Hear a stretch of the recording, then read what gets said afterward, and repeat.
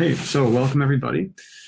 This is the Q2 2020 Bisq update. I'll get started right away by sharing my screen.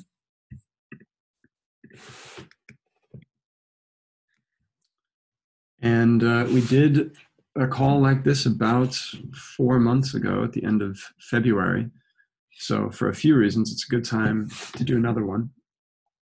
And we'll keep this to an hour, maybe less, and wrap up at the end with Q&A. But the main points are reviewing what's happened so far this year in Q1 and Q2. We're just at the end of Q2 right now. And talk about what's happening right now, a few announcements, and what going into Q3 might look like. So what have we done so far? I wanted to start by talking about some trading numbers, because I don't know about you, but if you're somebody who's in Bisq a lot, right, working on it or using it or both, you tend to see this chart a lot, right? You tend to see volume and BTC charting. That's the monthly chart since the inception of the project way back in April 2016, or the going live of the project, right? And just to map that out, zooming in a little bit, right? We probably all know that image. I just heard some artifact. Make sure you're muted if you're not already. But just to plot that out a little more visibly, right? This is what things have looked like over the years, and we probably, most of us know what this big spike is all about, right? These are the Monero. I think of this as the Monero spike, right? So this is when we had a whole lot of Monero BTC trading on the platform, and that stopped late last year, right? And we sort of reverted to the mean, if you will. So at a glance, that's like not such an exciting story, right? All of a sudden our total BTC volume is back down. Of course, no, never mind. Overlaid here, we haven't overlaid here. Well, what's the Bitcoin price, right? I mean, our Bitcoin volumes are always going to have a whole lot to do with the value of Bitcoin itself. But let's just never mind that for a moment. We kind of know the narrative, right? That Monero volume went away. So, well, what does that mean? Well, I think it's just worth looking at it from a different perspective. If you haven't already been watching the numbers this way, we don't graph them, we don't chart them in the app, and we don't necessarily tweet about them all the time. It's quite instructive to look at the total number of trades happening on a monthly basis here, right? So each gray bar is, you see the total there is 2,000, right? Coming into, March of this year, we had, 3,500. That number at the top is the average number of trades per day in that month. So on that long trend, this is just a steady uptick with, of course, some variance month to month, but that's something that's really going in the right direction.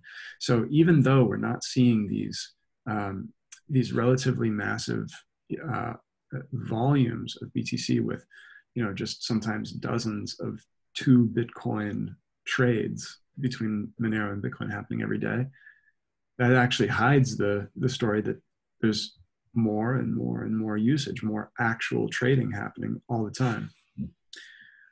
And you can see this, this bears out. These are the CoinDance graphs that people may be familiar with, just looking at a few fiat regions, right? So when we take, altcoins out of the mix entirely and we forget about Monero, this story bears out in the individual fiat markets as well. So this is the Euro market. Never mind this gap. For some reason, CoinDance doesn't have that data, but again, you can see that kind of just general trend line going in a nice direction, right? More and more Euro volume, generally speaking, month over month. Same thing with the dollar. Just happened to have had the best month ever there in dollar terms last month. Brazil has been quite a standout there. And and these are just selecting a few of the markets. You can go look at the rest of them, of course. But it just corroborates that kind of general good news, actually. And this is another look. This is from monitor.bisq.network, which I'll talk a little bit more about later. These are some of the newer metrics that we've gotten in place that we plan to put in place in Q1 and have rolled it out since. So this is, we call this estimated network size, and you see lots of lines here. Never mind the detailed lines, but just kind of look at the top line, that the total number of nodes on the network, again, estimated, this data is not perfect, but the methodology here is pretty solid, leads us to believe that it's going to be something like between 200 and 300 nodes on the network at any given time. Got this data blip here recently, we're not quite sure why, but again, even these numbers are still 200. So somewhere in between 200 and 300, you can think of it as users, but it's really measuring nodes, right? So Bisq nodes that are online at any given time. And that number has, since we started measuring, been on an uptick, right? And then kind of, steadying out. So that, again, there's not necessarily a causal relationship here between the uptick in the number of trades and the uptick of nodes on the network, but it kind of makes sense that they would be related. So growth continues, right? Even if not in, compared to all-time high total BTC volumes, growth continues. So what did we ship? What did we do over Q1 and Q2? What's new and noteworthy? We'll talk about a number of these in a little bit more detail later, but in general, we didn't ship a lot of big new features so far in this half of this year, right? It's been a lot of under the hood work. It's been a lot of looking after security and privacy issues, some sticky things in there, right? Some of it takes a long time. But we've improved the trade protocol. We've added validations into the trade protocol where necessary. We're working on account signing, signed witness improvements, which ultimately helps not only security, of course, but can also help improve liquidity. We'll talk about that later. Privacy, right? We discovered that we're publishing certain IDs in offer data and so on. It's just unnecessary, so we've removed those. We upgraded to Tor v3, right? So any new users, certainly on the network, are automatically using Tor v3, onion addresses and so on. So you now see the really long onion URLs for new users. And that we've found has been a general improvement in both startup time connecting to the Tor network, and we believe it's responsible for some improved message delivery. So fewer trades ending up in mediation and arbitration because something failed with the trade protocol, some message didn't get through or what have you. There seems to be an improvement in that we can relate to this change, or we believe is related to this change at least. And in general, we're up to date with the changes in Tor, right? So we're not lagging behind. That's always a good thing. Staying up to date there. Reliability, just like I was mentioning a moment ago, making trade protocol messaging more robust, both in the sense of like at the network level, at the Tor protocol level, but also we've given users just the manual ability to click a button and resend certain trade protocol messages, like that the payment is received. Right? So sometimes that message would get dropped for whatever reason, and that would end up meaning the trade would go to mediation, right? So that's sort of the only way to resolve it. Now, if that seems to be the case, users can just click a button and resend, and very often that solves the problem. Various wallet improvements, talk a bit about more of those later. We saw what we called the ghost offer problem. Old offers are still showing up that were no longer relevant. So we reject expired data. That's what that's about. And one of the big ones recently was we saw this, big fee spike for, a number of weeks in a row. Just, mempools were, relatively speaking, filling up and fees were spiking. And our old fee estimation backend, which was earn.com, was failing miserably to give good estimates. So they were way too high and people were paying way too much. We fixed that, moved away from earn to mempool, not to the general notion, but to the project called mempool API, and are getting much better estimates on that. And we also sort of subsequently improved the decentralization of that. That was a single point of failure. They were just talking to earn.com, and then we were just talking to one mempool backend, and now we're talking to a number of different mempool backends. So we have that resiliency and and decentralization there. And we shipped 11 times since January 1st. So we've had a pretty steady cadence there. Okay, so when we did the Q1 call in February, we laid out a number of goals, and I want to review how has it gone there, right? We've already touched on some of these, but just to look at them in terms of the goals that we said that we would be focusing on. How did we do? So number one was to increase liquidity. And oh, by the way, we laid out 4 back in February, and very shortly thereafter, I added a 5th one, right? Improving management, because in fact, we had a lot of sort of internal efforts underneath the DAO, and it was really worth kind of calling that out as a separate goal because it, was resource intensive and something we really wanted to get right. So increasing liquidity, what's the progress been like? Well, one of the biggest levers that we have potentially to increase liquidity is rolling out an API, right? Accessing Bisq, trading on Bisq, programmatic, or opening up programmatic access. And that work has been underway. It was stalled for quite some time, and it's been actually in progress now for some months, just slowly and steadily chipping away one endpoint after another. So from being able to check your balance to ultimately being able to publish an offer, right? Locking and unlocking your wallet and so on. All the things that need to be done in order to accomplish the most basic kind of end-to-end trading scenarios so that people can write bots against Bisq or ultimately even possibly write a kind of web front end for Bisq or something like that. So that work goes on, but it's not released yet. We haven't had any sort of initial release. Some people may have noticed that we sent out some tweets and a form yesterday just to begin kind of engaging with the community and making sure that we're building what they want and getting some feedback. So we can expect, don't have a date here, but can expect a kind of MVP, right? A minimum viable product version of the API to ship in the near future. And so stay tuned for that.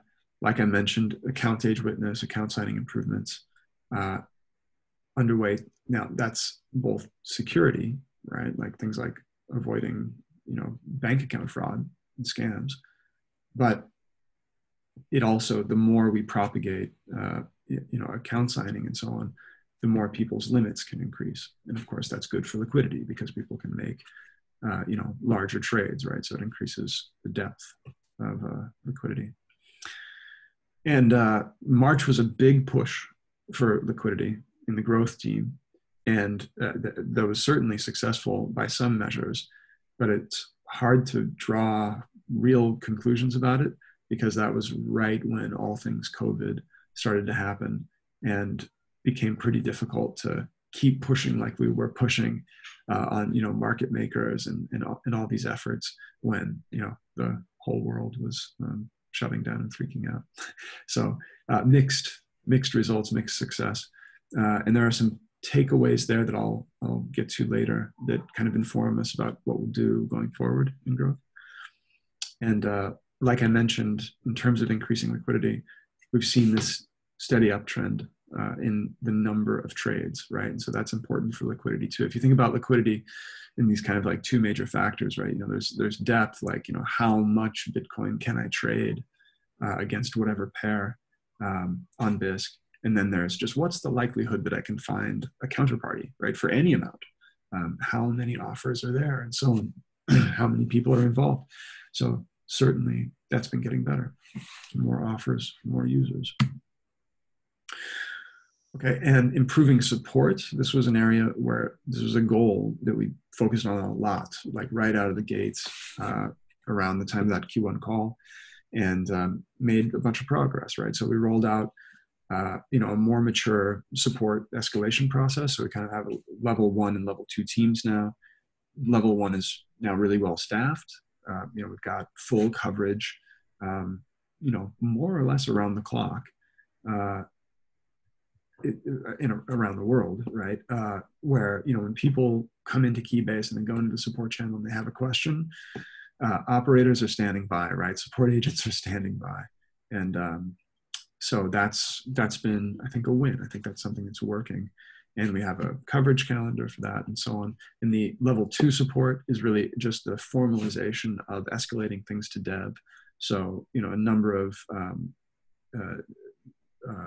Bisq dev members, right, are also on the support calendar. They have a daily shifts, you know, every so many days, this dev is on call, that dev is on call. And they're simply there, you know, just promising essentially, if something needs to be escalated, I'll be on point, right? And I'll help carry that support case out. And so far, so good. This seems to be a situation that's working well. We now have more mediators, right? And better coverage of mediators, better responsiveness among mediators. So when traders do have a trade, you know, that's not working and goes into mediation, again, now mediators are standing by, right, to help them out quite reliably.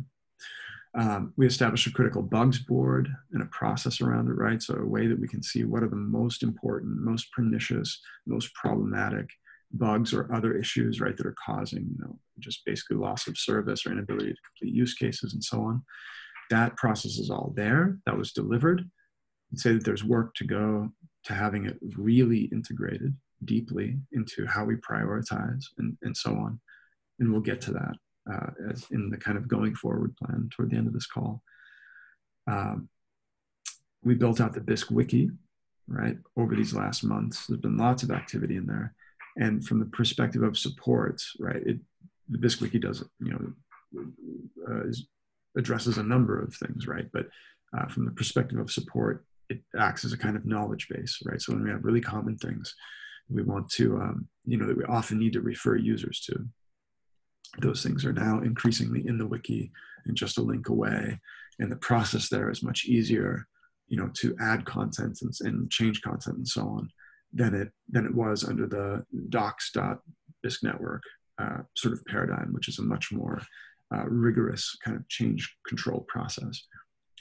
Both have their place, both are still up.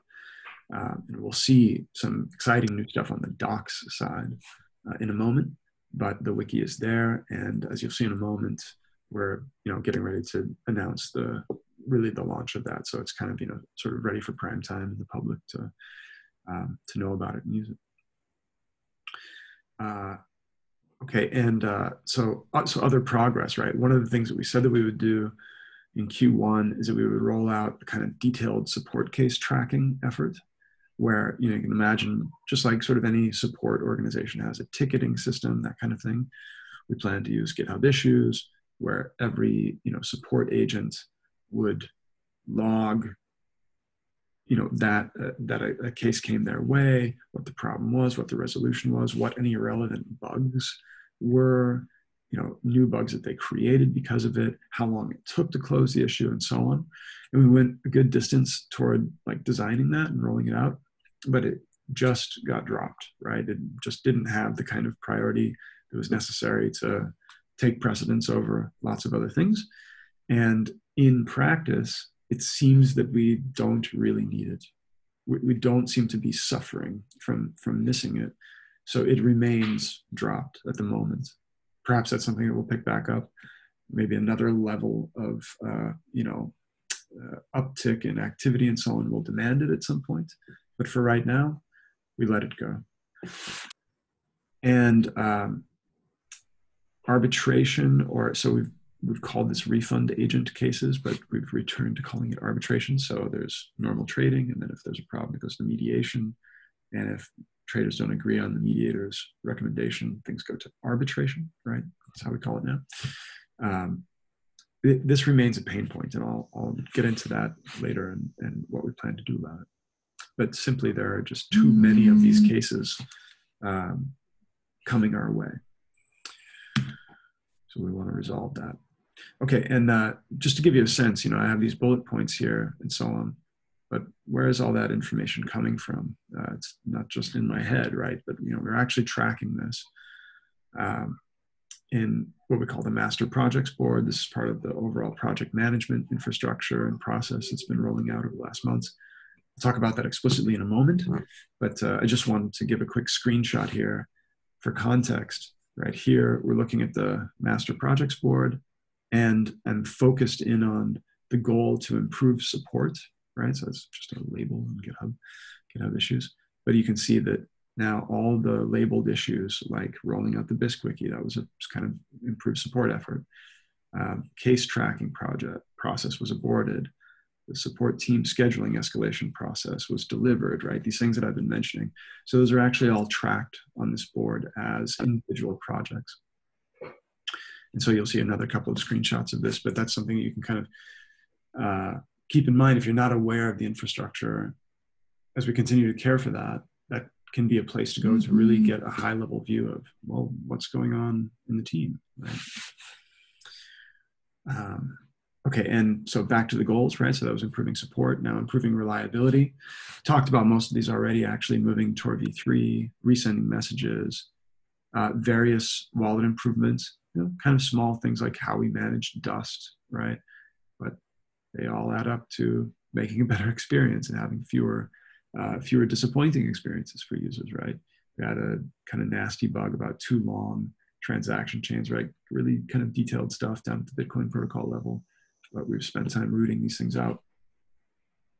And like I mentioned, improving fee estimation and in the process, removing a single point of failure or a central point of failure.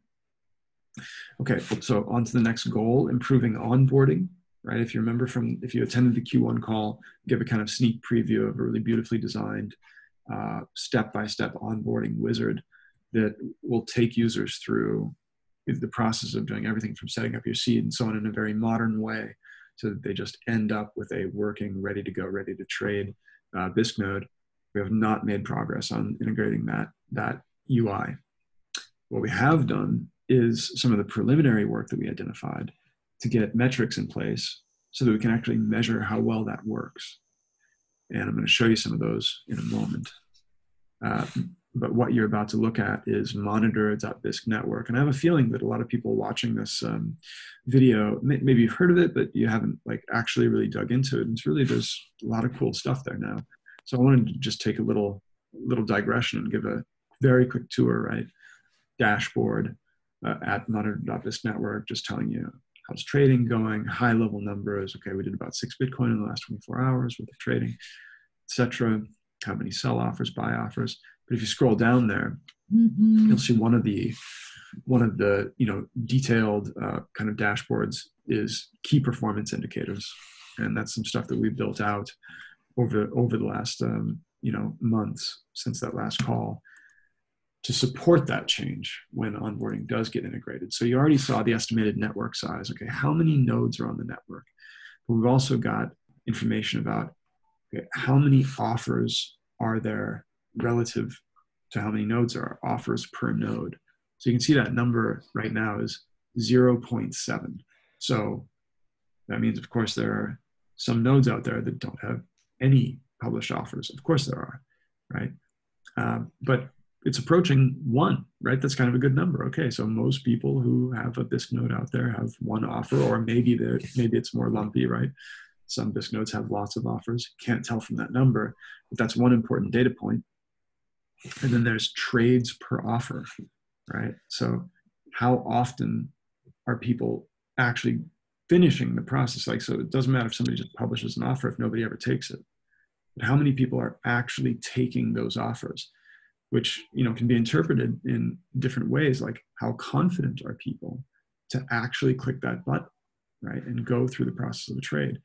So the more successfully we onboard people, getting them from 0 to ready to go, ready to trade, understanding what's necessary to do, we would probably see trades per offer go up, right? That would be a good thing. I guess ideally you want that number to be, 1-to-1, but we'll never get there, right? But we can improve it, and the onboarding process getting integrated should do that. So now we have baseline numbers, right, that we can actually compare against. And those numbers are just interesting to look at on their own. So there's more that I'm not showing here, but it's really worth a look through there if you're interested in this kind of thing. Okay, and then the final goal that we identified in Q1 was improving management. So what's the progress there like? Again, we had a lot of activity. So we rolled out the new team structure that I think everybody's familiar with, right? Admin team, dev team, ops team, support team, etc. And we established the growth team, and we established budgeting across all of those teams and the total rolled up budget. We started really putting that budgeting into practice, both at the level of, through the project management process, people are putting up estimates for their projects. This is about what I think it's going to take, right? Kind of denominated in US dollars. This is the, sort of level, the estimate. And then team leads are taking that into account, right? When they're helping to approve those projects and so on, granting them budget, making sure that they don't go over budget. And we're also keeping the budget in mind now when it comes to compensation. Team leads are responsible for reviewing compensation requests from members of their team or people who have done work sort of organized under that team. And you can see, again, not necessarily a perfect causation story here, but it's interesting to see what BSQ issuances looked like over the last, here we see the last 8 cycles. This moment here in cycle 8 was a big wake-up call. We had, most people agree, just too much issuance in that cycle. And on review, we said, oh, wow, that was really too much. We need some more rigor here. So we started getting serious about it, thinking about how to do it. Already the number dropped down very significantly in cycle 9. And in cycle 10, we instituted the compensation request review process right under the new budget. And so, we see this kind of trend line like you'd want. I mean, of course, we don't want that to go too low. We want people to do good work and get paid, right? But with this kind of, extra level of, judiciousness about are we paying out the right kind of amount for the right kind of work and so on. So it's all about keeping, BSQ inflation under control and being really prudent and appropriate with how we manage supply. We also established the project management process. We'll talk about that in a minute. And we generally cleaned up roles in bonding. So if you rewind 4, 5, 6 months, there were quite a few roles that people were playing, but they hadn't put up bonds for, myself included. and just over the last months, just step by step, role by role, we've just tightened everything up, made sure that things are documented, made sure people are actually playing the roles that they say they are, the bonds have been put up and so on, and things are in much better shape. Okay, and here we're just seeing, again, a glance at the master projects board. This time we're filtering on things that have been labeled to improve management, right? So that goal. And you see the things that I talked about, like establishing the budgeting process that's still in progress, and the other things like cleaning up roles and bonding and so on, like I mentioned. Okay, so much for a review of the goals that we laid out in Q1. Let's talk about the security incident that happened this April. Probably most people on the call will recall, but just to recap the facts, right? So 34, almost 35 Bitcoin, worth at the time $236,000, was stolen from 7 victims. And we were in touch with all those victims. We have direct lines with every one of them.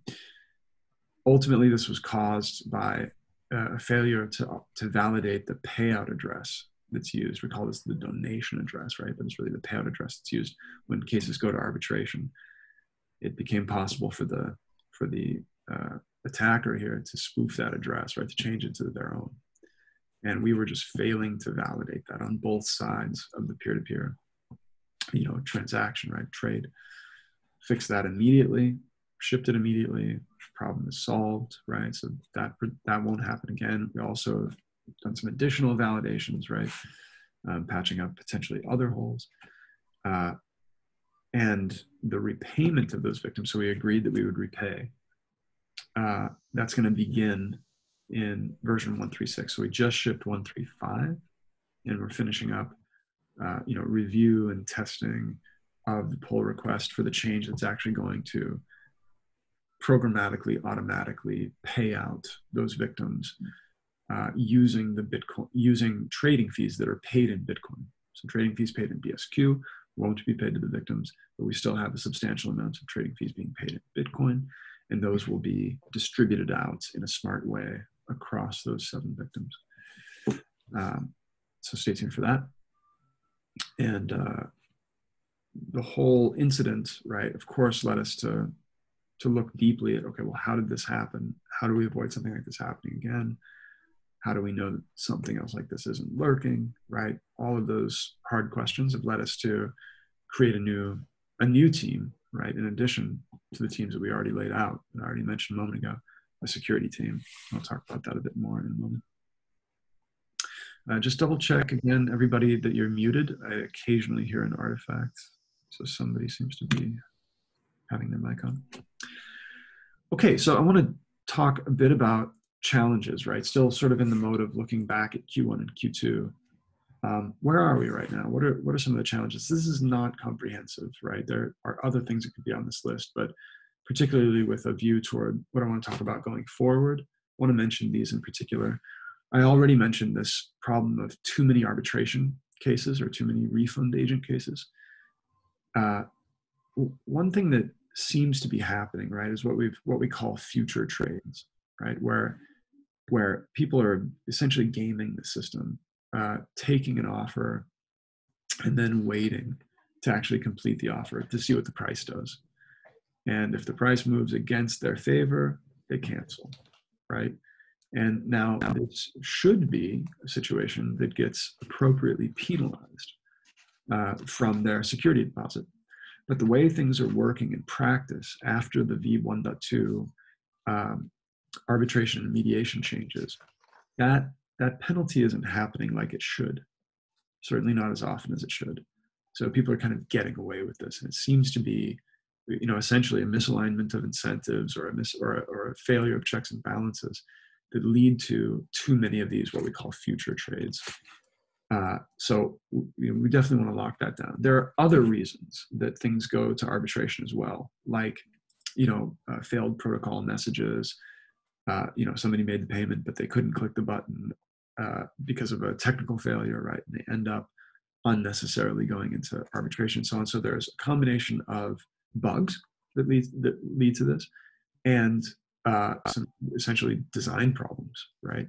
And we want to really attack those and cut down the number of these cases.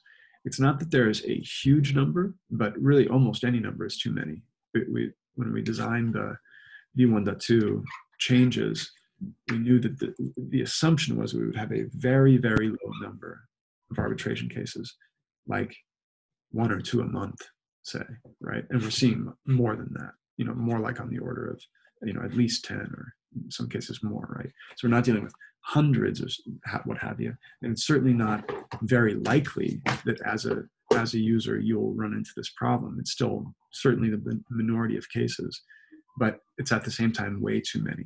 And it jams things up, and that's much more of a burden on the person playing the refund agent role and so on. So we really want to crush this problem.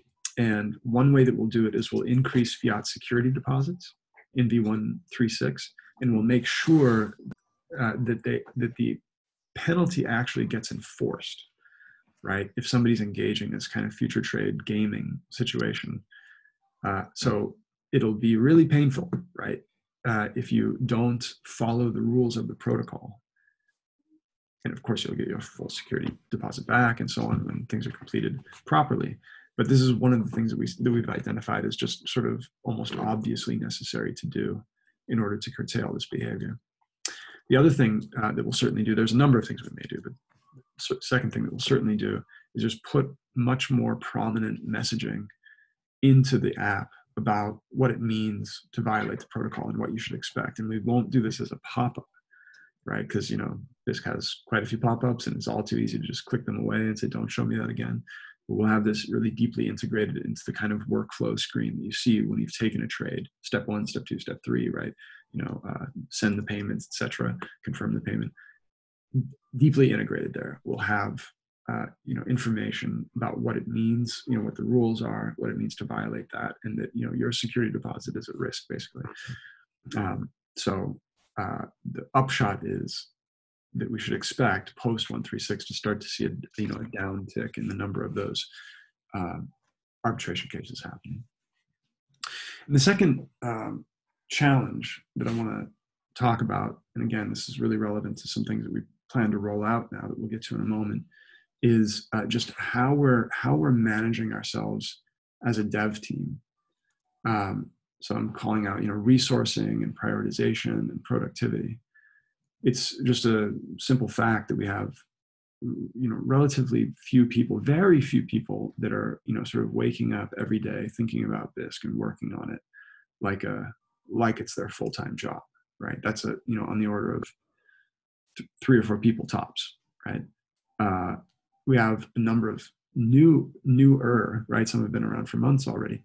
Newer developers, in many cases, are really promising, have been doing great work, maybe aren't as fully dedicated, but are, in some cases, wanting to be, can be, and the work that they do is great. I want to do a much better job going forward of coordinating those resources and really working as a team. Right now, we're not making the kind of progress that we think we can. And so it's a kind of back to this, improving, if you'd like to call it management, but it's just asking the question, what do we need to do to make the fullest use of the people that we have, right? Against some pretty sticky challenges, right? Like with the code base itself, right? This is a complex application. And no one of us really has breadth and depth, understanding and mastery of all of it, right? So we really want to build up that muscle inside the team of, collective understanding in depth about how Bisq works, so that it's possible for, when things come up, right? One of us, a couple of us can really get in there and make changes very effectively, right? And have it take a minimum amount of time. These things are really challenging, right? And so we have some ideas about how to do it. Talk about that in a moment. Project management process comes into it, and some new developer calls is, I hope, going to be a key aspect. So, okay, that's Q1 and Q2 in a nutshell. I'm sure I've missed some things. Sorry if I missed anything of great importance to you, but I think that gives a kind of gist, right, of what we've been up to and what we've done, how we did with our goals, etc. And so now let's talk about this moment, right, and going forward into Q3. Themes and maybe some updated goals. I think from all the conversations that we've been having over the last days and weeks, here are some themes, not necessarily complete or comprehensive, but some things that have been really floating around in the team. One is let's stay the course, right? A number of those goals are still totally relevant, increasing liquidity and so on, and we absolutely want to implement that onboarding workflow. Yeah, let's keep those goals in front of us and do everything we can to continue carrying them out. Redoubling our security efforts, hugely important. We've spent a lot of time on this, like I mentioned, new security team, etc. And improving dev teamwork, focus, and productivity, like I just mentioned. And growing the user base. So I mentioned before, we did this big liquidity push in March, where a lot of the focus was around, market making, right? And incentivizing market making and rallying market makers, which makes a lot of sense, right? If we get a whole lot of offers, across, different key markets and different offer sizes and so on, like that makes Bisq a much more attractive place for new users to show up and just be able to click the button, right? Take an offer. So it's a strategy that makes sense. And, just talking with Steve, right, the lead of the growth team, one of his takeaways is, it's not that doesn't work, and it's not that those efforts aren't worth investing something into, but that what seems to be even more effective, right, certainly for the effort involved and so on, is delivering more content more often, right? So you'll see in a moment some of that content work that's been done, but there's a seems to be a pretty good relationship between what we put out there for people on Twitter, particularly, right? New content, new how-tos, things that are going to be in the wiki, videos, getting started guides, like we'll see in a moment. That seems to have a pretty good kind of return on investment. And indeed, we do see more users, more trading on the platform. Now, exactly what is that because of, right? It probably has something to do with the market making efforts, and it seems to, just as a kind of, big takeaway from these months of just being in the trenches doing this, seems like it's about at least as much, if not more, delivering great content to people and really getting the word out and providing people with ever sort of easier resources to get going with Bisq and understand Bisq and so on. So that's a theme. So I just want to take a moment to try to update the goals. These are the 5 that we already talked about, and I think they largely stay the same. But I would probably scratch out improving support now, not because it's not ongoingly important. Support is, of course, very important, right? But rather just to indicate that it's largely working. So it's not something that needs to be necessarily a top line goal for us to continue improving it in radical ways, right? We need to keep doing what's working, keep making incremental improvements as we identify those things, of course. But I would put in its place security, right? Improving security. Like I said, redoubling our efforts there. Okay, so a few announcements. What's going on right now? Talked about the Bisq Wiki. Many people, maybe most of the people on this call, have seen it in some way or even contributed to it, but we're really ready to have it be prime time and be more public about it and link to it more prominently and so on. So this is the, I think, as of today, even just a few hours ago, an updated main page, right? That's really kind of a nice, central point that you can go and find out all the top level resources and so on. A bit of a different flavor, right, than the main website, Bisq.network. Of course, that remains. That has its own utility and so on.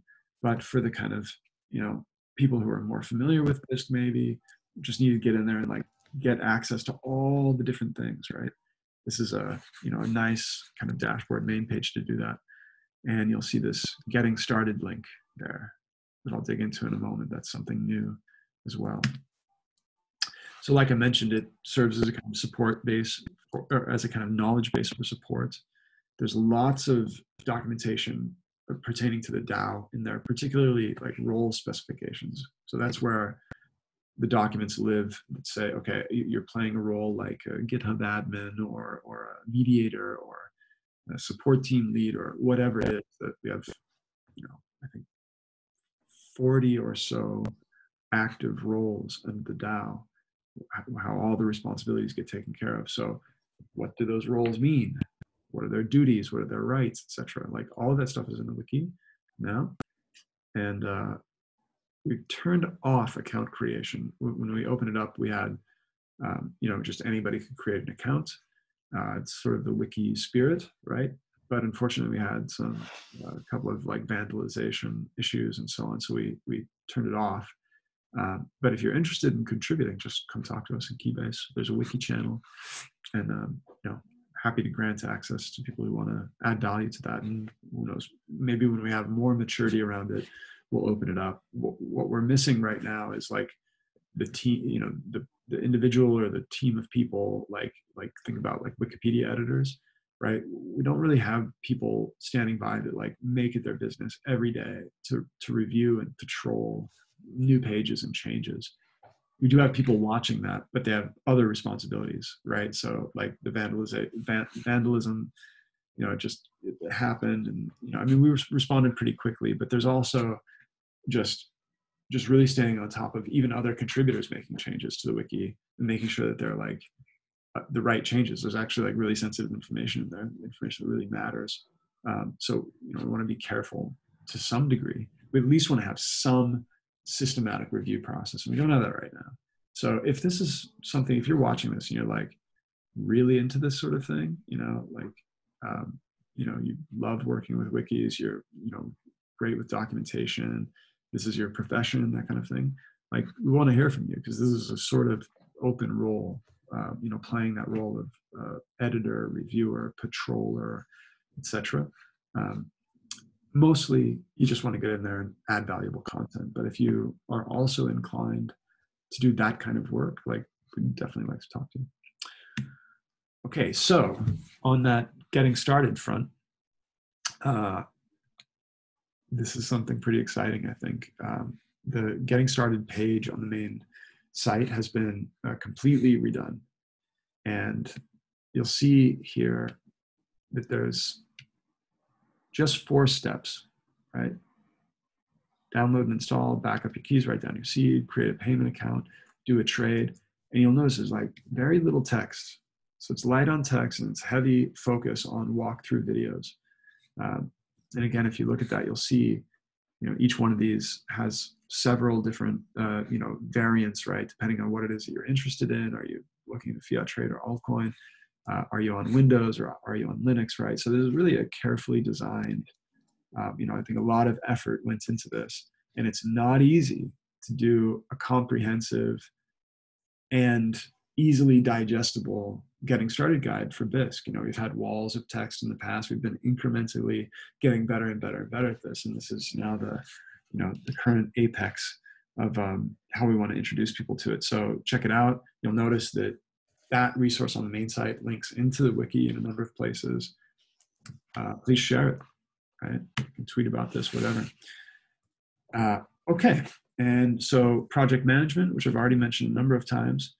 I just want to reiterate, why does this exist, right? So we want to have mechanisms in place, structures in place that help us ensure that we're working on what's most important, that we actually finish what we start, that we stay within the budgets that we've established or adjust them as necessary, and that we're not spreading ourselves too thin. That's really key, that we don't do too many things at once, thereby not doing things with enough quality or not finishing things or what have you. So project management kind of infrastructure that's in place is part of that, part of ensuring that. There's the Master Projects Board, which you've seen. Now you're seeing it without any filters on it. You can see all those goals, right? You can see there's actually an improve security goal. So I just added that today. I closed the improve support goal and replaced it with this one. And what are the different projects that are currently in flight, like rolling out the Bisq Wiki? We're just wrapping that up right now. What have we done? What's kind of in the backlog? Here's some newer projects that haven't yet been triaged, just to make sure that they're actually projects that make sense or well formed or what have you.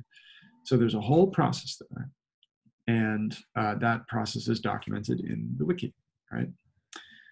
So if you haven't checked that out, and this is something that might pertain to you, give it a look. This is certainly part of how what we do in Bisq can be influenced, right? And then another big piece of this, I think, is going to be the upcoming dev calls, which we'll get to in just a moment. So this is an in-flight effort, right? A proposal has just been created for it. So nothing is totally concrete yet, but I just wanted to give a in-the-moment kind of update here, because I think this is pretty exciting and really pretty necessary that we do it in order to kind of achieve what our highest, kind of capabilities as a team. I think we actually need to do calls like this.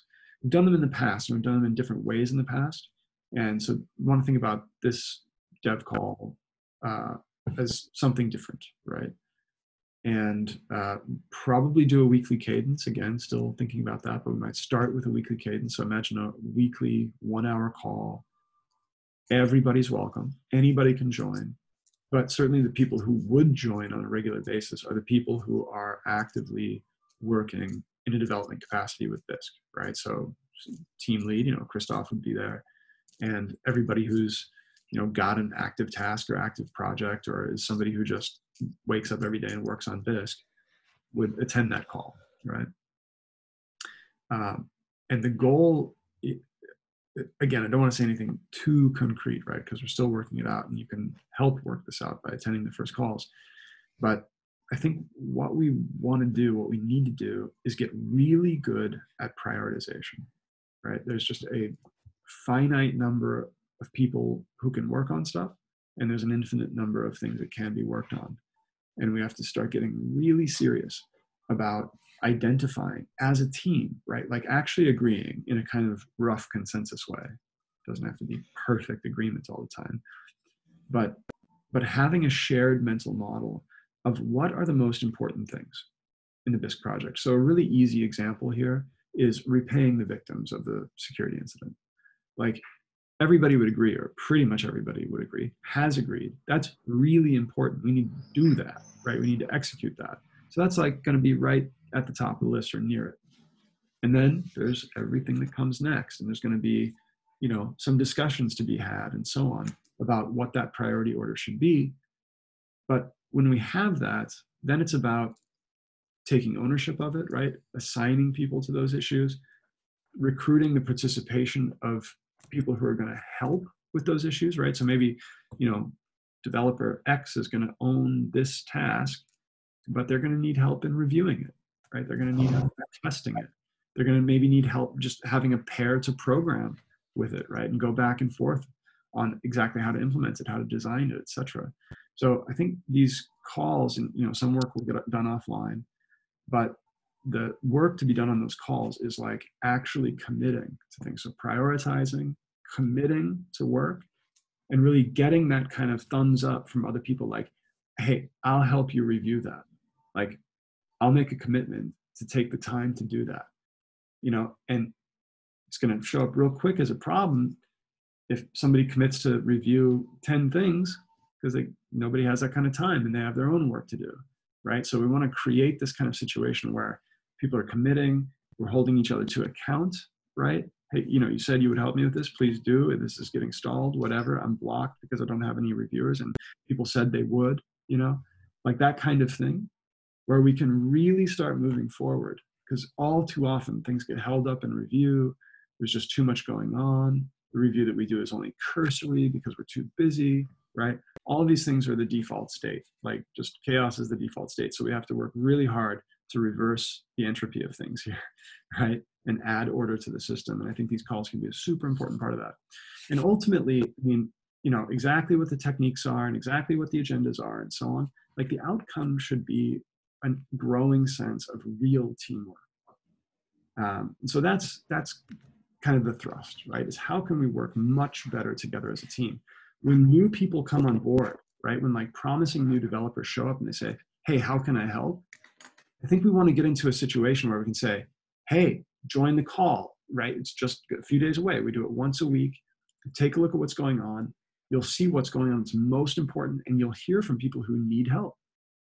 Say you'll help test, help, write tests, help do manual testing, help, implement whatever needs to be done, as opposed to the kind of default state that we're in now, which is like, well, you can go check out the good first issues, you can go scratch a little itch over here. Here's a small project that might work. It's not that there's not room for that stuff. Of course there is. But the default state, we're asserting here is maybe better, that we really take people into the fold right away and say, this is the most important stuff. And in doing that, we help chip away at this kind of shared knowledge problem that we have. Like, people start to really understand Bisq in depth because they're working on the most important, which are often the most sticky, most difficult issues. And if that's where they're starting, well, that's a powerful start, right? They're not just making a cosmetic change or what have you. Again, there can be room for that, but we have to design it in. The developers really get deeply integrated and onboarded in a way that makes a difference and really matters and helps them feel included and helps them feel valuable, right? Because they actually really help land valuable deliverables. So that's kind of the whole thrust, right? And exactly how we do that, again, is a work in progress, but you can help craft that, right? Just by attending the calls and giving feedback and so on. So stay tuned. The proposal is out there. And, yeah, I think that's really exciting. Like has been mentioned a few times, we have a new security team. So it's about taking Bisq's, security has always been important to Bisq, right? From day one. We wouldn't be where we are today if we weren't security minded. Just like if we weren't privacy minded, Bisq would have failed miserably a long time ago. But clearly we have to take it to another level, right? We cannot let things like happen in April ever happen again. We have to at least be able to look ourselves in the mirror and say, we did everything that we possibly knew to do, to prevent that, right? So what does that next new level look like? Well, that's what's being spec'd out and rolled out as we speak under the auspices of this new team, right? So Florian is the lead there. And, if you have ideas, questions about this, etc., you can talk to him. Of course, you can bring it up anywhere in Keybase, but, stay tuned for that, because that'll be an important part of what's getting prioritized and so on and so forth. Okay, and just a couple of things I wanted to mention. I'd be remiss if I didn't mention. If you're a contributor and you're issuing a compensation request, today is actually the deadline for cycle 14. So you probably already noticed there's a new compensation request format that allows us to programmatically parse and tally up, you know, how much people are asking for and according to which team. And this is all in service of helping us actually manage this budget. So it's pretty cool. If you haven't done it yet, try it out. The issue template is there. You do it by default. And it's just a tabular format. So you're using kind of markdown tables instead of a free-form prose to request your compensation. Of course, this will be a trial run in cycle 14, and in cycle 15, if it's going well enough, we'll say, okay, it's mandatory. Everybody needs to do it this way, and should really help streamline things. An update on SegWit support in Bisq, right? The long most wanted feature by many. We've done an analysis, right? Oscar Winsberg came back into the project and did an analysis and a kind of write-up and a plan for how we can implement SegWit support in a way that makes sense. So that's out there. There is not a clear assignment of who's going to do that and when and priority and so on. But this will be one of the things we want to talk about on the dev calls and identify people to do that and so on and so forth. But it's just worth mentioning that we've been making some progress forward on SegWit. And I wanted to mention Bitcoin 2020. Maybe a lot of people know that that was going to happen. It's been canceled. We plan to have a big presence there this year. And of course, that all didn't happen because of COVID stuff. There are still, so while I think details aren't fully known and certainly aren't fully public, conversations are going on about how, Bitcoin 2020 or whatever its equivalent is going to happen, and when it's going to happen, where it's going to happen, and so on. And we're certainly involved in those conversations, and we certainly plan to have a presence at whatever that is, whenever it happens. Just FYI, because that was going to be a big splash for us this year. So we're still looking forward to it. And the final thing in the talk tonight is an update on my status. This actually is my last day and my last act with the project. I'm going to step away from Bisq. And the reason for that, I think, as maybe many know that are on this call, I just had a heck of a last couple of years with my health. And while I'm doing pretty well now, my journey there is not at all finished. And while I had hoped when I came back to the project after being away because of those health issues, I came back in like November or so of last year. It's been about 6 months. My hope was, okay, I can kind of balance this out in some way and do what I love to do here and manage all the other new things that I need to manage in my kind of new life after my health issues. And that just hasn't been working. And what I really need to do in the final analysis is intensely focus on my health and my mobility and my family for some time to come, for the foreseeable future anyway. And I'm excited about that. It's really the right call for me. But it's also like kind of surreal to say that. It's, just looking back, I mean, April, I think, of 2014 or something like that, or sometime in 2014, I got involved with this when it was, basically brand new. And one way or another, I've been involved since. And so it's strange to say goodbye and a little unreal, a little surreal. But that's what's happening. And so, of course, I've spent the last couple of weeks, I announced that sort of internally a couple of weeks ago, and I spent that time just checking boxes and trying to hand things off. For example, one of the things that I was responsible for was the API work and the Bisq daemon. I'm glad to say that I've handed that off to GHubStan, right? Maybe you know his handle. And he's been working with Demos, and that process and that project and so on, that'll evolve, right? And that becomes theirs now. But keep an eye, provide feedback, try things out, right? Like we started to be a little public about this, and last week with tweets and so on. I want to start getting users involved when it makes sense. That I think is just some of the most exciting, most important work. And it's really beyond the opportunity of that work for increasing liquidity and just potentially dramatically growing user base and all of that stuff, it's also really a moment for us to get right a number of things that we know we've been needing to get right. Like every endpoint that we implement in that API, if you think about it in a kind of adversarial way, right? Just thinking with your attacker hat on. Every endpoint we open up, if there's a bug, if there's an exploit, if there's a security issue behind that functionality, within that functionality, we are now opening up programmatic access to it, right?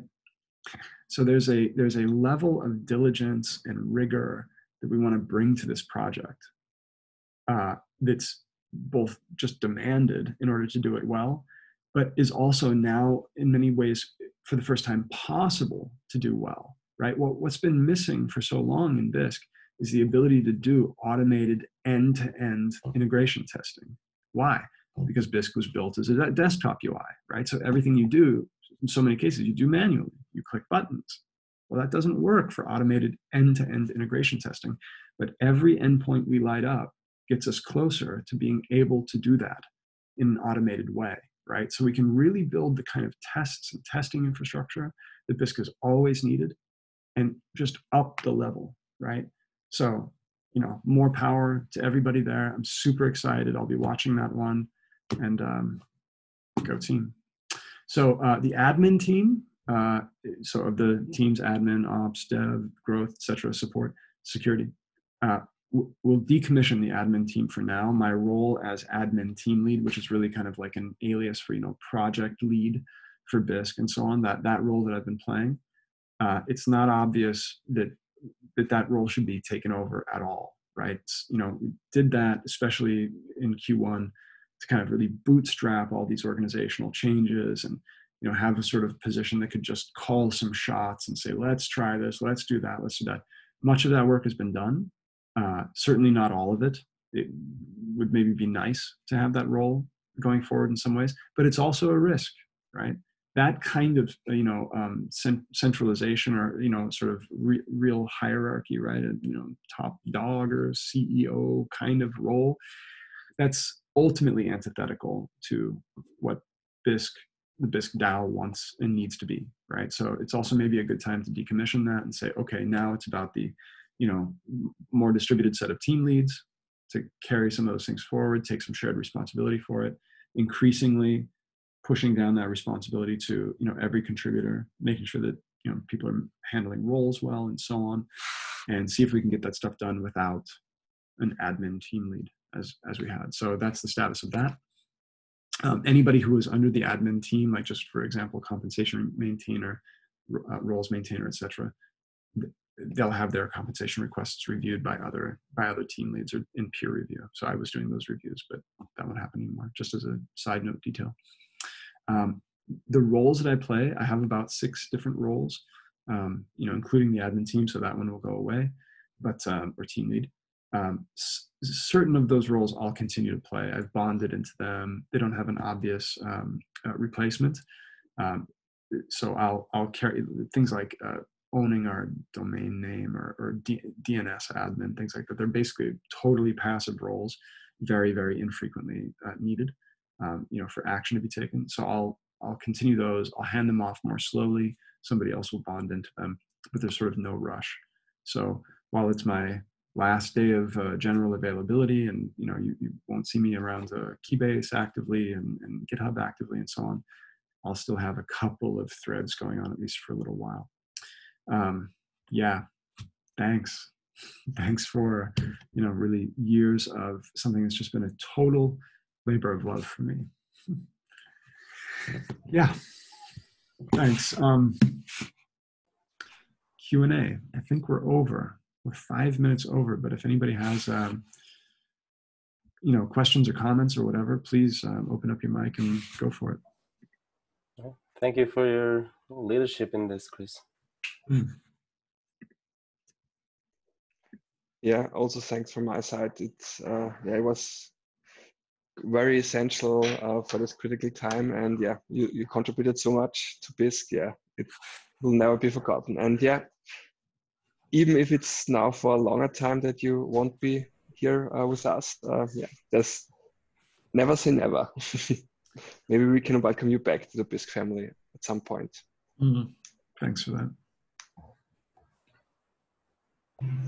Yeah, Chris, I've learned a ton from you. Just want to say, I want to thank you for that, and wish you all the best with your health, your family, and everything you choose to do now. Thanks, man. Thank you. Chris, I have a lot to thank you for. You know all about that. And I wish you best of luck in everything. Cheers, Stan. Yeah, good luck to you too. All right. Yeah, I also wish you the best. And yeah. Thanks, Andy. Okay, guys. Yeah. Cheers. See you around the Bitcoin world. Bye-bye.